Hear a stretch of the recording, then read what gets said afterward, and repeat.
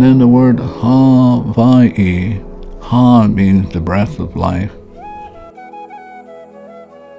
Y means the water of life. And E means the infinite in you. So when you say Hawaii, it is also a cleaning process that releases toxic memories in the subconscious. And then divinity takes the subconscious and back to zero, and then the subconscious becomes enlightened. What's the simple message? The simple message is what Shakespeare says, to thine own self be true. So as long as you are true to yourself, then you will notice everybody around you is true to themselves.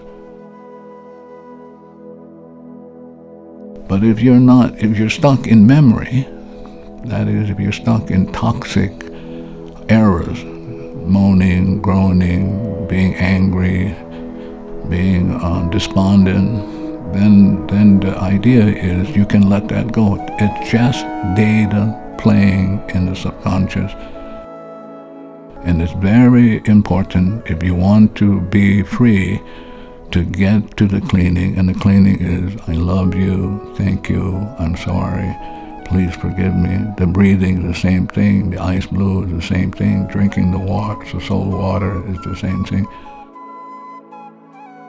So ultimately, your only task in life is to clean. And what is the purpose of life? To take you back to that void state so that you can be enlightened.